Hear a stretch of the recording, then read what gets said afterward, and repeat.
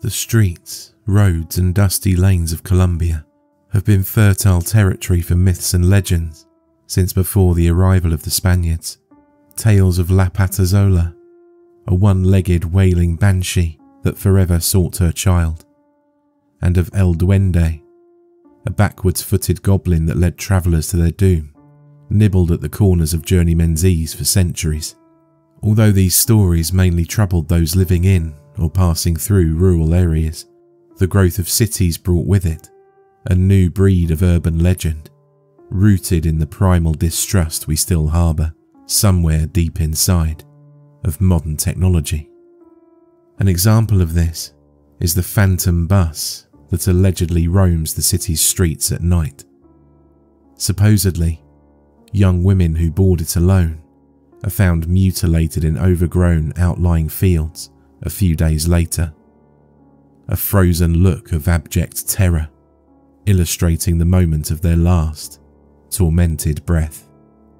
That being said, given that you're certainly not a young woman, at least not last time you checked, and that it's 5:30 on a Tuesday afternoon, phantom buses and handicapped gremlins are the last thing on your mind. You've been using Bogotá's public transportation system for over 2 decades, and your greatest concern is that traffic levels have become all but unmanageable since the latest mayor took office. However, home is about 80 blocks away, so your only choice is to wait until the right bus comes along. Walking would certainly take longer than putting up with any traffic jam. When the bus displaying the route sign you're hoping for shows up, its advertised fare is 200 pesos lower than the standard going rate these days. This usually indicates that the vehicle in question is older and a bit more uncomfortable than most. But no bus rider in the history of the city has ever given a damn about that. Folks that consider themselves richer and above this mode of transportation pay 7 times as much to get around by cab, and statistically expose themselves to a higher chance of being mugged or robbed. More power to them, right? Never one to avoid seeking further discounts, you ask the wizened driver if he'll let you on for 1,000. The wrinkled, musty-looking man's eyes never leave the road as he silently takes your bill and slides it in the purse hanging from the bony gear stick. Satisfied, you turn your attention to the cabin. What would make this ride ideal would be an empty seat. Curiously enough, considering the time of day, there aren't enough passengers aboard for anyone to be standing. A few available spots are in sight, so you choose one on the left, towards the middle. Both the aisle and the window seat are free, and you sigh contentedly as you sprawl out on one with your knee nested on the other. This particular trip should be over in no time. The driver's radio is off, and your phone's battery ran out an hour ago, so you pass the time staring out the window and watching vendors ply their wares, and car drivers nod along to whatever music they're enjoying. Your position eventually starts taking a toll on your back, so you straighten up and take the chance to examine your fellow passengers. None of them seem to be riding together, given that everyone's quietly facing the front of the bus. They're also all uncommonly old, not in the sense that they're all over 100, but in the sense that no one seems to be under 75. You find this a bit odd, and for a brief moment, the idea that you don't belong there flashes through your mind. It's a silly thought, but combined with the bus's particularly strong smell of must and metal, it makes you look forward to the end of the trip. Nevertheless, as there are another 30 or 40 blocks to go, you look out of the window again, zone out, and let your mind go where it will for a while. The sight of Pacho's Bakery pulls you out of your reverie 20 minutes later. You get up and make your way past your silent companions to the rear exit, where you hunt for the little silver button that will let the driver know you've reached your stop. As you spot it above the door, you realise that no one's boarded or left the vehicle since you got on, which is particularly weird for rush hour. Shrugging it off as a weird coincidence, you press down on the button and grab onto the handrail. You're sitting on your seat, facing the front of the bus. What the hell just happened? You look around and see that everyone's still where they were a moment ago. Trying to make eye contact with them is fruitless, since they all seem to be lost wherever it is that old minds wander. The thought of saying something runs through your head, but you decide against it. What would you say anyway? You were probably so zoned out that you simply imagined getting up to ring the driver's bell. That's probably it. Your daydreams are occasionally so vivid that leaving them is downright startling. Besides, you're already 2 blocks past your stop. Call it a weird thing that happened on your way home or whatever, but for now, you should just get off the bus. There's no point in having to walk back too far. You once again get off your seat and head for the rear exit, somewhat unnerved by the other passengers' stoic disinterest in everything around them. There's the button, right where you remember it. Except that you can't remember it, of course, since you've never actually been back here. You probably saw it when you got on. After grabbing onto the guardrail, these idiots occasionally decide to stop on a dime when you ring. You look towards the driver and put your thumb on the button. You're sitting on your seat, facing the front of the bus. A piercing chill runs down your spine, and instead of fading away, it spreads through every one of your extremities. It's not a shift in body or ambient temperature. It's the chill you feel when suddenly consumed by the level of fear that slightly precedes terror. Something really messed up is going on here. You don't know what it is, but you want out. You don't want to be here anymore. A feeling of bitter solitude is now gnawing at your mind. Whatever these people around you are thinking, they clearly don't give a damn about what's going on with you. Therefore, you once again decide to avoid saying anything and simply lift yourself off the seat, not processing the fact that you did it with less agility than should have been the case. All you want right now is to get off the bus. Besides, it's already advanced more than 10 blocks past your street, which suddenly feels like a distastefully long distance to walk. This is all secondary to the point at hand, however.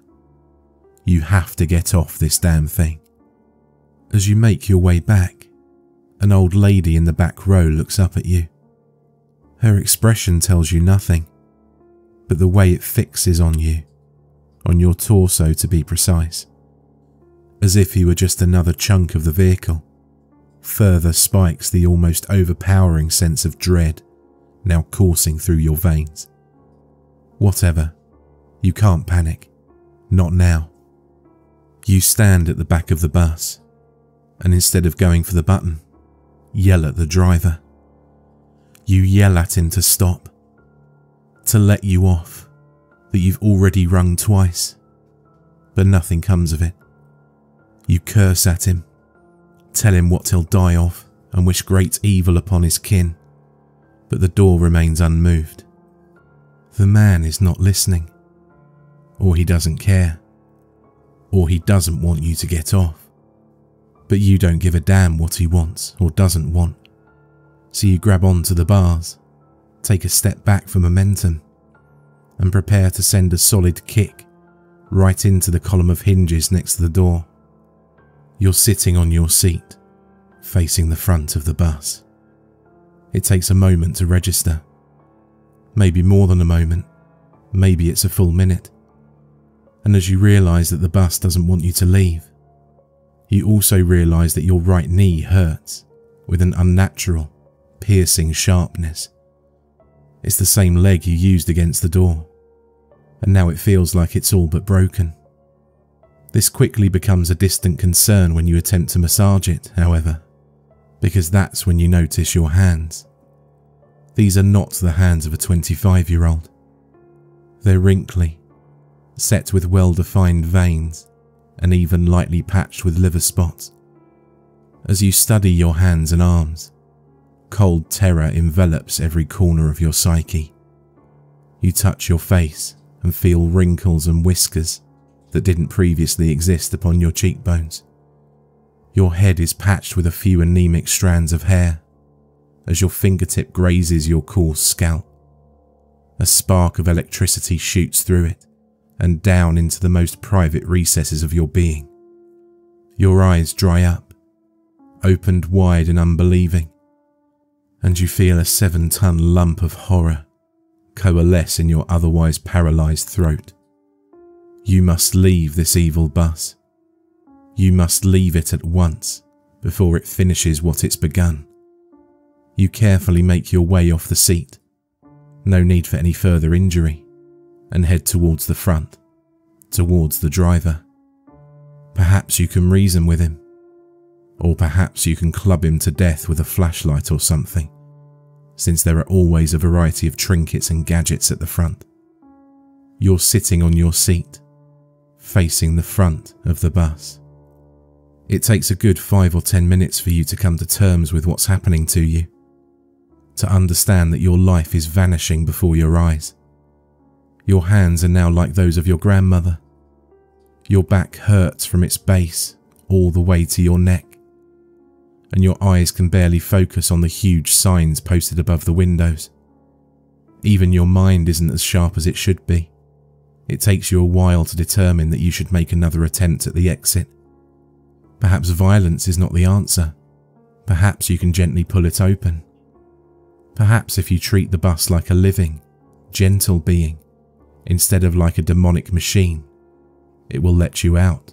Perhaps. The old woman is looking at you again. You notice her blue jacket, which is much too big for her. If it were a blouse of the same size, it would hang loosely off her gaunt frame. A tiny, hesitant tear forms on her frail face, and then follows a meandering path down her ancient features, to land on her wrist with eerie finality. There's a red watch around that wrist, the sort that's currently all the rage with kids graduating from high school. You examine the door. 2 panes joined by a vertical line of hinges, coated on the right by a rubber pad to avoid contact damage. The door is slightly bent inwards, and as you notice this, a glimmer of hope runs through you. If you can just insert you're sitting on your seat, facing the front of the bus. You start screaming internally. Something deep in your psyche knows that this isn't normal, that this isn't right. You need to do something. You need to do something now. But you can't think clearly now. The panic turns to indifference. The terror turns to calmness. What was it you were so scared about now? You can't remember. You're sitting on your seat, facing the front of the bus. After a long time, you glance down at your hands. They're the gnarled, rheumatic, blood-splattered claws of a hag that's seen more than one generation's share of horrors. A hag? A hag is not the right word. A hag is a woman, right? At least so it was in Mother's stories, like those of La Patazola. Your knee still hurts, but not as much as your elbow. It feels like it's shattered. Ah, yes, this bus. You must get off it. You know you must get off it now. You don't remember why you must, but it's imperative that you do. It's urgent. It was urgent. You're so tired. You try to lift yourself off the seat, but your knee buckles under your weight. It's by chance that you fall back on the bench. You must get off the bus. You remember these buses. They used to take you to work. You steady yourself on the bench. You'll try to get off the bus, but in a moment, you must rest. The bus can wait. You're sitting on your seat, facing the front of the bus. You're sitting on your seat, facing the front of the bus.